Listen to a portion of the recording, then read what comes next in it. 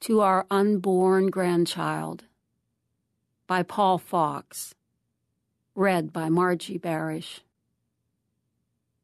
Little one, why such haste to leave your mother's womb? And leaving it, leave life itself. Had you but waited and grown a while, all safe in your prenatal room, all the treasures of this earthly life would have been yours to command.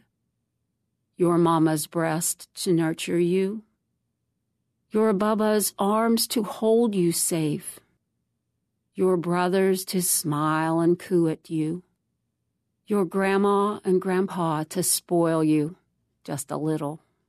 Little one, why such haste?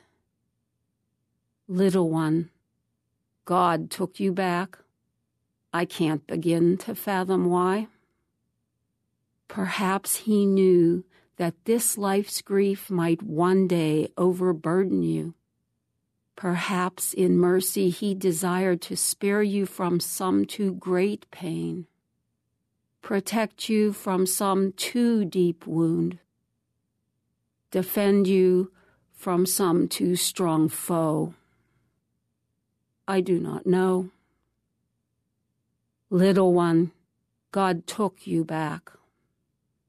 Little one, we love you, and though we never saw your face, nor heard your laugh, nor counted your toes, and though your name was never named, or named alone in heaven above, still, without seeing or hearing or holding, or photographs, or tiny shoes, or sweet, sweet memories of joys shared, of sorrows soothed.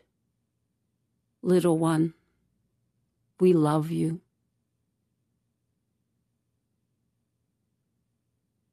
A production of We Are One Body Audio Theater.